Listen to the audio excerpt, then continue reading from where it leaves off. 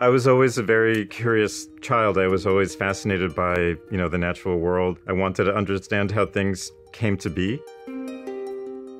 And so my journey to medicine was as a basic scientist. Part of my curiosity was, how do things go wrong when people get sick? And what are the molecules and cells that are involved?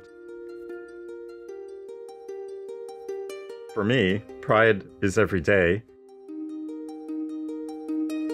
Pride is living the full expression of yourself and trying to cultivate that sense of validation and joy in everyone.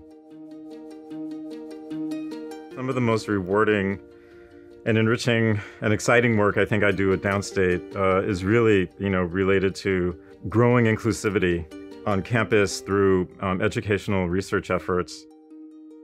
I want my students to feel seen, to feel valued, and that everyone's uniqueness and whatever makes them a whole person, that's the value that we all bring into science and into medicine.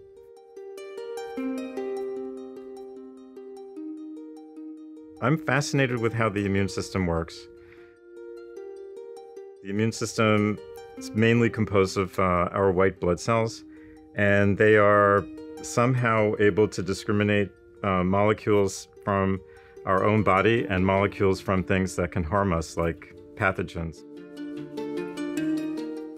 And where my research has taken me is in these, special devastating diseases called autoimmune diseases. The autoimmune disease that I focus the most on is one that's called systemic lupus erythematosus, or lupus for short. It can be a horrible disease that affects young women, primarily women of color, for reasons that are not completely understood. And I want to understand what's happening in the immune system in which it turns itself against the body. I've been at Downstate since 1998. I love my job. It's been the most rewarding career I could not have imagined.